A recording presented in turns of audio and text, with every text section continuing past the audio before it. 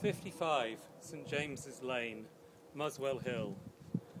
Bhante, my teacher, Sangharakshita, Sangharakshita, used to live here in the early days of starting the Western Buddhist Movement, Friends of the Western Buddhist Movement as well, in the late 1960s. So this was the house, and I imagine that he would have taken the nicest room up on the first floor there and seen St James's Church up the hill very frequently there. A tree that he would have known well has been chopped down today by two men who don't wish to be in the shot, but one knows Sogyal Rinpoche through having been to a seminar, so I like that connection, but sad demise of a tree. So I'm using this as a location. This was on my fundraising round, this location, and I would bow at this house when passing, the only house I regularly bowed to for understandable reasons. I'm using this as a location just to read out the final part of Why Move to Hastings, if I can find a Kindle that's got it in. So, bemused looks all around, and you're filming me filming. Oh dear. Okay, so need to find the right bit. The right bit is Why Move to Hastings. Come on, come on, come on. Come on. So actually I'll go back to this bit about a spiritual community, because this was obviously an important place where Bhante lived, in a spiritual community.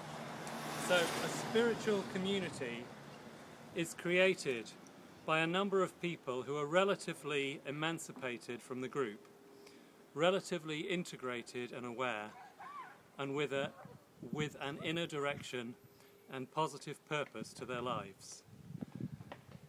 Chapter 14, Why Move to Hastings? Some think it's odd that the Pier Fire of 15th of October 2010 was the spur to my realising that I wanted to live in Hastings. I'm reading to YouTube. A YouTube film of the fire, uploaded March 2011, ends with the caption, "The End of an Era," and question mark, question mark, question mark, question mark. Are you fundraising or something? What's the badge for? Oh, that's just a t-shirt. No, but you've got a little... Oh, that's your school student school. thing. Can I be in it? Hi. Well, you look like you are. Okay, that's cool. So, personally, I'm very excited by the new era that has been coming in simultaneously and gives anyone with internet access and some creativity the power to engage others in change, just as has been happening in the Middle East. No, Tunisia, Egypt and Libya, to name just 3 examples of power to the people movements in the first 2 months of 2011. I attempt to explain the gut feeling that Hastings is the place for me to live in a number of ways, through the important changes, though the important changes are not just about the rational, they're about the whole dream cycle process, as in Chris Johnson's excellent book, Find Your Power. So this is the dream cycle in Find Your Power, Dream, Plan, Do and Review. Thank you very much for the cheers. The whole dream cycle concept. Bye. Cheerio. Thank you for showing us. Okay. What's it going to be called on YouTube? My channel is called Toothpaste 007. Okay. The whole dream cycle concept. I'm sorry, you won't be famous because of this. Sorry. It's not the X Factor. Okay, Cannon Wilson. The whole dream cycle concept is something I've been working on with students since December 2010 in the central city of India, in person and remotely, on www.nagaloka, is it still counting the seconds? Nagaloka-dreamcycle.blogspot.com. I'm guessing you want me to be out of here as soon as possible because you're a bit weirded out, no? Where are your people to pick you up? He's gone to the dump to tip off. He's gone for a dump and then he'll come and pick you up. Okay, back in Hastings, outside the pier shop, I met someone, a Californian, who sensed something special about the energy in St Leonard's and Hastings. Kathy is one of many Hastings interviewees on my YouTube channel, Toothpaste 007. He's back from the dump. So I'm going to move along because things are going to be picked up and happening here. So Yep. Why not subscribe?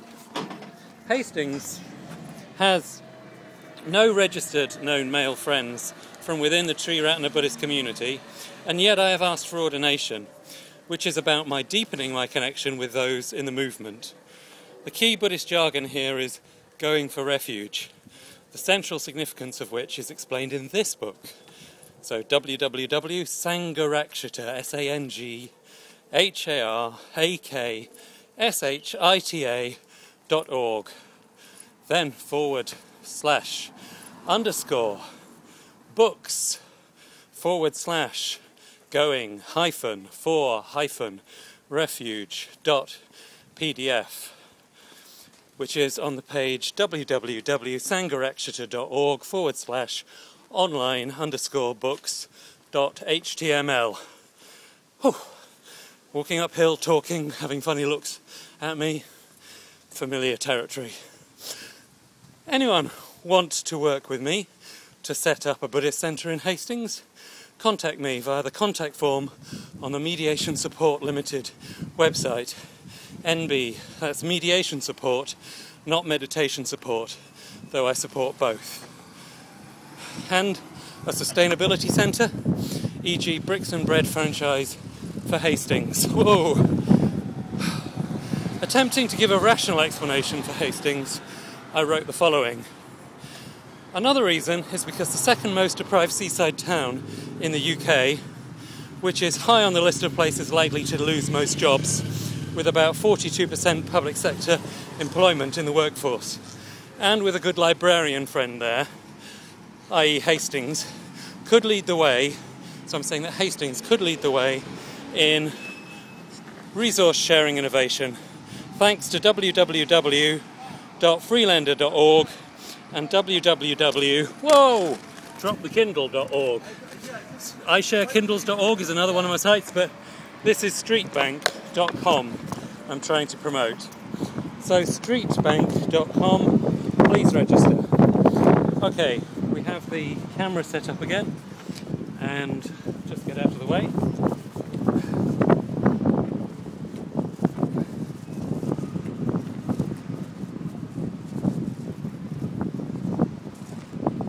A friend in Hastings replied in relation to Hastings and other south coast towns. Eastbourne, great for regular shopping. Bexhill, good for dreamy, quiet days in old-fashioned, in a good way, seaside resort. But Hastings is definitely the one to live in. I absolutely disagree that it's a dead town. It has a vibrant, creative buzz. It's full of artists, writers and musicians.